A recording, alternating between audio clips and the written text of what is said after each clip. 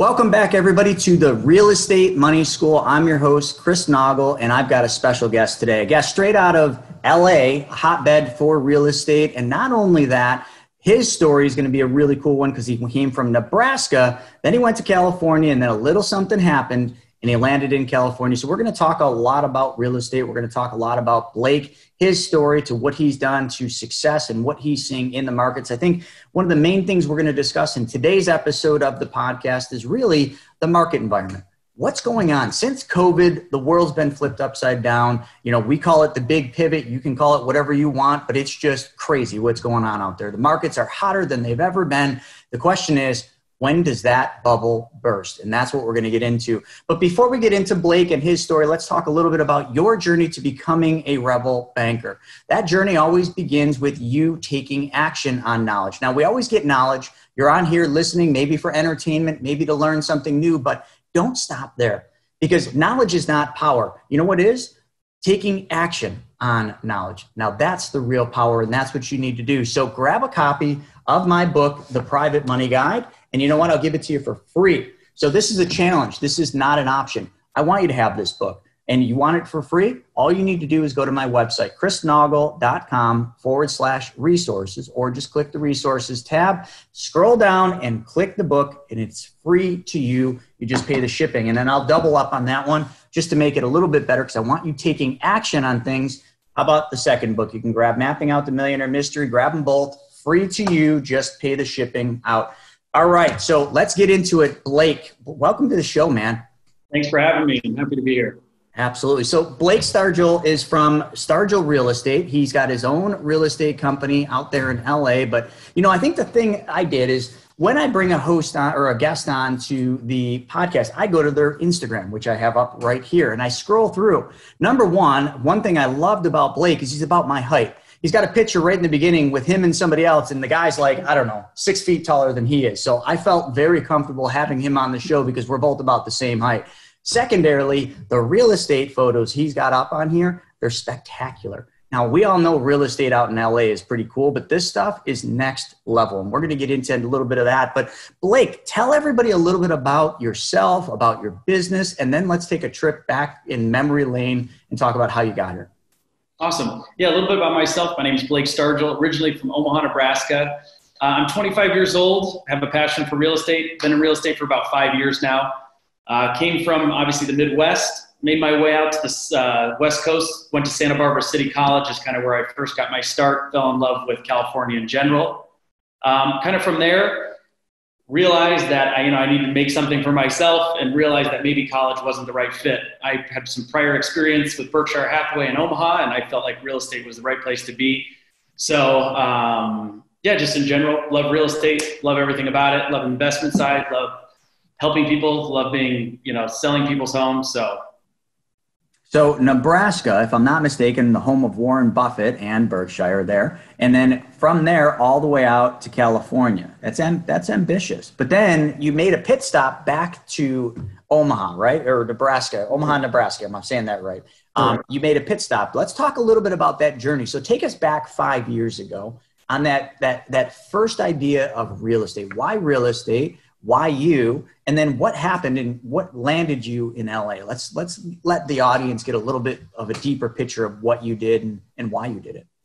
For sure. Yes. Actually, we'll start right when I got out of high school. I was 18 years old. Had a family friend who was in real estate. He was a real estate broker. So kind of piqued my interest. I knew I liked sales. I had worked for Banana Republic selling credit cards in high school. So I liked working with the public. And I thought real estate might be a good fit. So I joined Berkshire Hathaway there, just on a team, kind of just doing assistant work. And that's how I kind of got my feet wet with real estate. Started with Berkshire Hathaway there, really liked it, but I didn't think that Nebraska was going to be the place for me long term. So I decided, how can I make my way out to the West Coast? What's a good excuse? So going to college was a great stepping stone to get me out west. So signed up for Santa Barbara City College, got in there. Got some scholarships, thankfully, so that provided me for my way out to the West Coast. Once I got to Santa Barbara, I loved it, loved the school, but I partied just way too much. And nothing wrong with that, man. California is a good place to do that. Absolutely. And so unfortunately didn't do too well there, but I knew I wanted to be out there. So made my way back to the Midwest, which was very hard for me. Just in this amazing new city with the ocean and everything. So, but I knew I needed to save up money to get out west again. So I started working from Jimmy John's actually as a delivery driver, and just took anything I could. And surprisingly, it actually paid off. I was making almost 25 an hour being a delivery driver. So started there, saved up as much as I could for about a year, and then made my way out to LA. I knew I wanted to be on the West Coast. I knew LA is an exciting market for real estate. I knew I wanted to be a real estate sales. So immediately saved up, took me about 12 or 13 months, drove all the way up to the West Coast with a friend of mine. Got a nice apartment here, just situated up, shared a 1-bedroom apartment actually when I first got here. So from there, joined Keller Williams after I got my license, which was, sorry, I'm going so fast. I'm skipping over from place to place. So from there, just got with Keller Williams, started taking classes there, got my real estate license. And it took me about a year after I got situated to get my license there. And I was a full-time agent from there on till now. So that's kind of how I got my start. So, I've been to LA so many stinking times that I don't ever want to go back to LA. That's how many times I've been there. But I love California, but LA is not always my first place or first choice. It's a very flashy place, lots to do. But man, you are in like one of the most difficult places to carve a niche as a high, like it looks like you do some high level and high end real estate. There's a lot of people fighting for that business. How did you from Nebraska go out to LA and kind of make your mark? And how have you had success in that market? Like what are the different things you've done? So if there's any realtors listening to this podcast, like what are some of the tips that you can give them? You're a young man. So like, how did you do it? Because that's tough. It's not an easy market to do that in. Yeah, I would say it's one of the most competitive real estate markets you can be in. So, outside of New York City prior to COVID, I would agree. Yeah, I mean, but to fight between New York or LA. Everybody wants to be a realtor here, especially these TV shows has made it worse. Now everybody watches listing LA and they think they can be a real estate agent. So I knew that there was going to be a huge challenge getting involved. I mean, the market in Omaha is just so dramatically different than LA. But I knew it was going to take hard work. And from basically when I got involved, just learned as much as I could. First got there, took as many classes as I could, signed up for as many mentorship programs, anything I could to get any valuable knowledge I could. So right away, the first year was basically a learning experience. It's, didn't have any connections out here, didn't know anybody. So the main thing was just learn as much as I could and network as much as I could for the first year, which paid off in the long run. I met some great people with the Compass, which is now who my brokerage is under. It's Compass now. Met a great mentor here at Compass named Steve Sanders, who I still work with, who's a partner of mine. And he really introduced me into the luxury market, the high-end market of West Hollywood. So I'm currently partnered up with him still. We kind of do deals off and on with each other. And the main thing was just working as hard as I could. I've been here doing real estate full-time for over 4 years now. And the first 2 years were a big struggle. It's very hard to get your start here. There's so much saturation. I think there's like 500,000 real estate agents throughout California or something, something insane, ridiculous. So I would have never guessed it was that many. Or at least have their license. So, it was a lot of hard work, but just networking as much as I could and making as many connections as I could. So this partnership, would you say that was like pivotal in where your business really started taking the turn, is connecting with an experienced rep, an experienced agent that kind of had that niche? Did he have a little niche carved in the high-end real estate, or like how did that happen? Like, because, there's lots of real estate in LA. I mean, you can list, the properties over in Compton for all that, but you're doing these high-end, and how did you bridge that gap? Was it because of your partner? I would say, yeah. I would say the first 2 years I was really on my own, did a few deals here, did a lot of leases. So I got some experience under my belt. And there was somebody in the Compass office, I was intrigued to join this office, invited me over. I interviewed with Steve and kind of became his assistant at first, I would say, for the first year. And now I kind of gone off my own, and we're in more of a partnership at this time. So, but yeah, it was a big key was joining with someone who was already in the market, who already knew everything, who already had a great clientele base, and could kind of show me the ropes. So, after a full year of being with him and after 2 years of being on my own, it took a good 3 years before I felt comfortable, speaking and being a real agent here in Los Angeles. So, one of the things being in such a competitive market, everybody's fighting for the same deals. What are you finding? Like, what would be the top 3 ways you're finding deals to list or finding, your clients? What would be that advice? For sure. Well, I was mainly picking up clients through open houses at first. Through open houses, door knocking, going door to door, doing calls. I mean, I've done everything from buying numbers through Mojo Dialer to sitting 2 open houses every week for an entire year. But now with COVID, things have changed, obviously. So you can't network as much. I've been mainly social media based now. I pick up a lot of my clients off Instagram, off Facebook, off Twitter, things like that. So we've kind of, this past year is different in the sense that everything's mainly virtual now, all my virtual networking, calling my database, things like that. But, before in a normal market, I would say I pick up a lot of people through open houses, a lot of people through networking events, joining organizations here in Los Angeles that I'm involved in, charities such as Project Angel Food. I meet people through there. So this year has changed the game of real estate quite a bit in regards to networking and meeting new clients, because it's hard to have that face-to-face contact.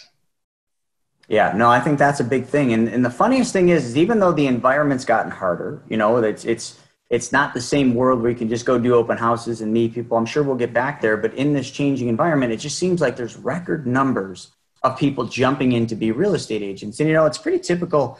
You've been doing this 5 years, but, I just coming from the money world, I always found these patterns, these conformity patterns where when something's hot, real estate's pretty hot right now, everybody flows in. And, when something's not, everybody flows out, like back in 2008, 9, 10. But it's almost the opposite of what I feel people should do. I feel like when things are rough, people should be getting in, because that's how you really learn and carve your teeth. Now, 5 years ago, so you kind of got in, when things were just kind of starting to ramp up, but they weren't nowhere near as good as they are now. But I feel like, I think you're going to have some type of a correction. Different parts of the country will be different. I feel there's going to be some type of a pullback. I don't see how this can be sustainable. What are your thoughts? What are other agents talking about with the markets right now? I mean, do you think it's going to keep going on this crazy hayride because interest rates are low, or do you think there's going to be a pullback? And is that the general consensus? I think there's going to be a bit of a pullback. I think people actually thought that was going to happen with COVID, but surprisingly, things actually have ramped up, like you said, quite a bit. July was actually our busiest month in recorded history at our office. So that was intriguing, because for May, June, July, for April, May, June, there was almost nothing going on. But I see from the office, from people that I talk to, I think a market correction is on its way. Maybe early next year, maybe the middle. It's very hard to predict, as you know. But from everything that I've heard, things seem to be switching quite a bit recently. There's some red flags. So we'll see. It's really hard to know what the market's going to do, but.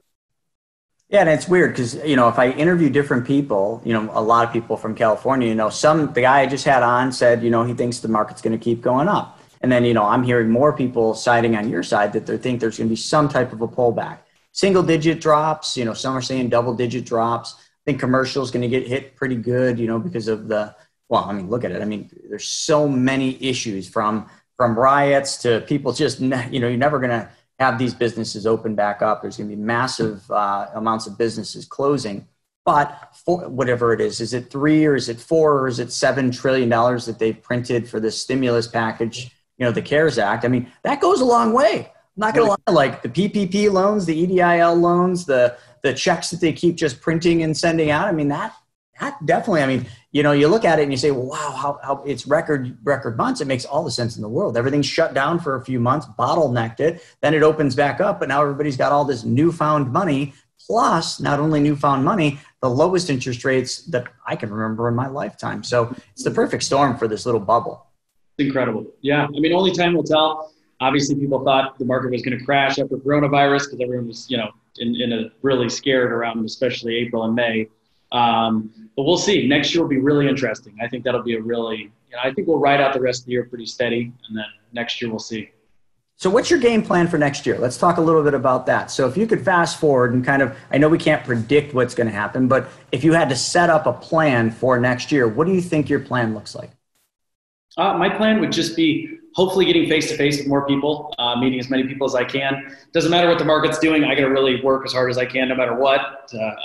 But my game plan for next year is definitely going to be, I would think coronavirus has showed me so many different aspects of social media that I wasn't even interested in before because I've been, forced to, I would say. So I think next year it's going to be a lot social media based. I picked up, I would say, almost 30 or 40% of my clients have been from Instagram or Twitter or Facebook. Wow. That many? That many this year. Yep. This year. Holy crap. And so like, what are you doing on social media? I mean, I'm looking at your page. I mean, what have been the most successful things on Instagram? DM people, marketing all my properties as much as I can, doing stories, doing posts. I'm getting a lot of people from TikTok. That's not translating as much into sales. I wouldn't say. It's definitely a different demographic, but just posting as much as I can, putting as much marketing material out as I can, and then DMing people who I feel are relevant. Yeah, I think that's West Hollywood. See who people who tag West Hollywood, go through the pictures on the West Hollywood tags, DM all those people saying, hey, if you need any real estate, I'm here. So I would just say Instagram is my main focus right now, and Facebook. Yeah, I think that's incredible. And there's a lot of people using social media, but the one advantage you have being younger is you understand it and you're using it. Where a lot of the agents, maybe they're a little bit older, they're not as affluent with social media, they don't really know how to navigate through that. And like the one thing, it's not just about posting photos, that's part of it. It gives you credibility. But I loved what you said is you're going through and you're looking at hashtags for markets in which you're in, and then you're actually engaging people organically. There's never ever going to be a thing that anyone can do marketing wise that will ever trump building relationships like that by just going right in and commenting and engaging people. People love that. I mean, social media, you know, some people are like, oh, it's getting older, but no, it's still very new, and people love communicating on it because I don't know why it's way better for some people than talking on the phone. They want to just communicate via DM, which is bizarre to me, but I'm older, man. I'm 43. So I come from the world where like, you know, picking the phone up, meeting somebody out for coffee is a big thing. Today, it's all about the DM. So it's awesome that you're having that kind of success with that.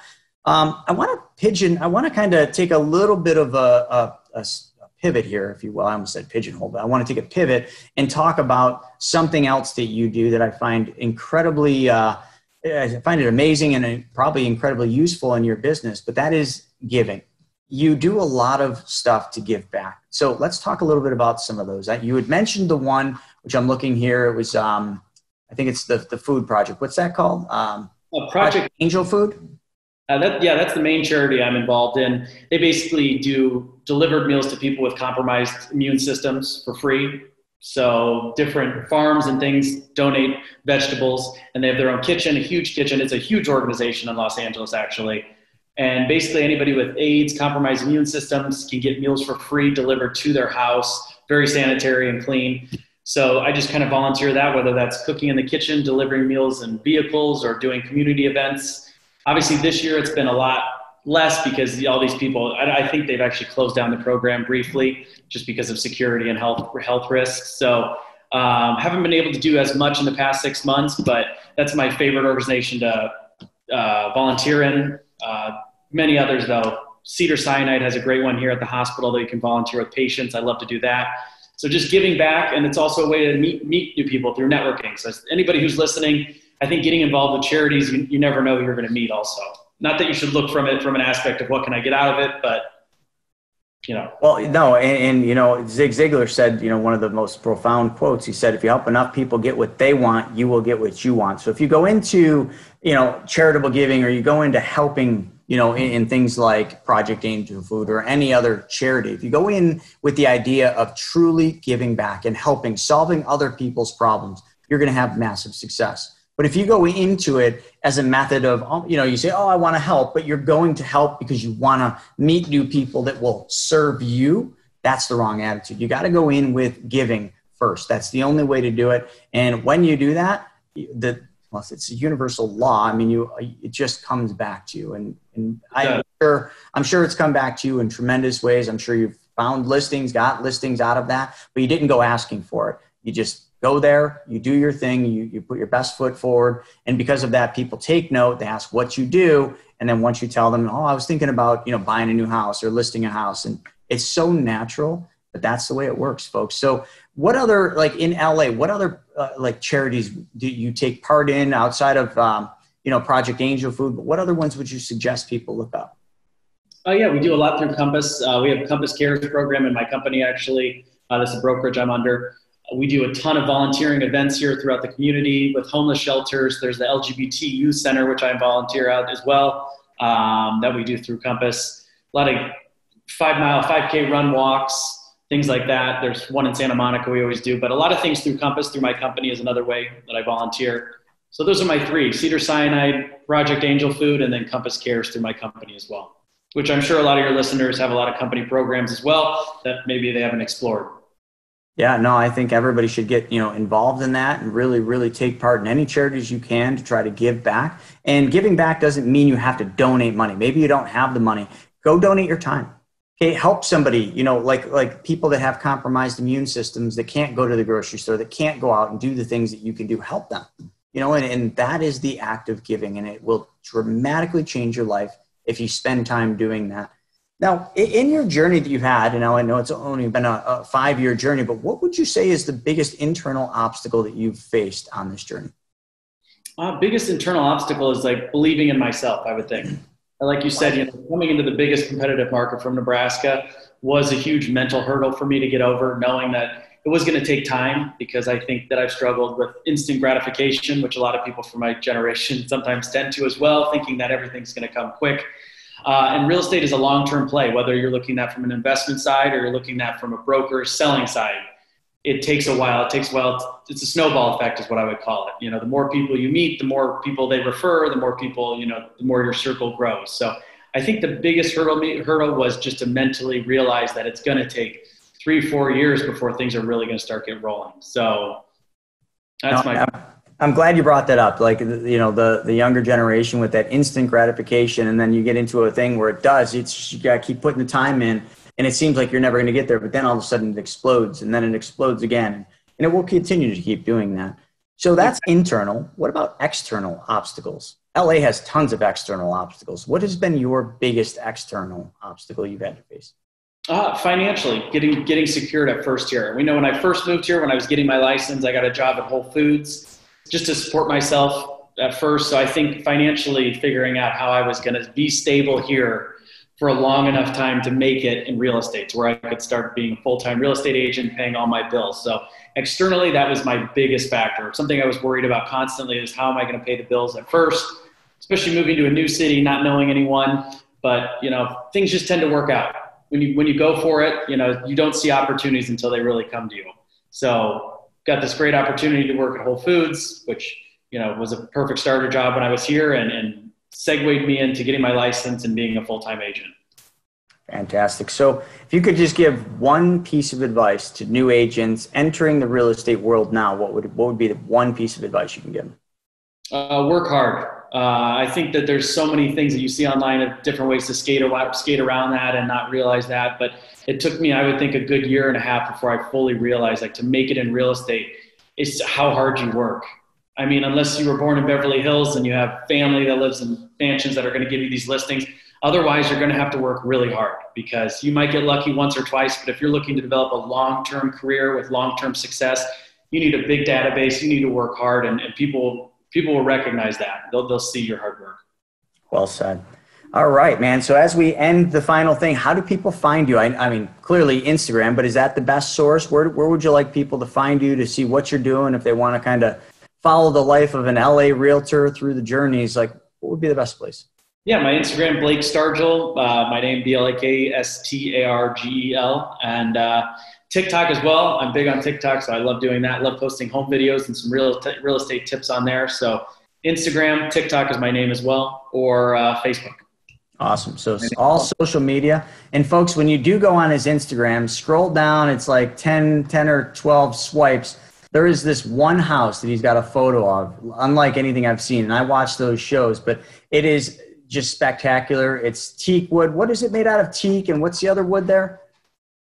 Without me looking at it, it's all right. You guys got to check this photo. Here it is. So it's just stunning. I mean, redwood and teak, that's what it was. And you guys got to see this house, because there's no houses like that here in New York. That's a LA special. But just giving you guys some reasons to go check out that Instagram page. That photo is worth it all in itself. And he's got a bunch of other stuff there. So guys, make sure you check out Blake's Instagram, follow him on TikTok and Facebook. And for all of you, like I said earlier, the whole thing to becoming a Rebel banker that you guys have to do is take action.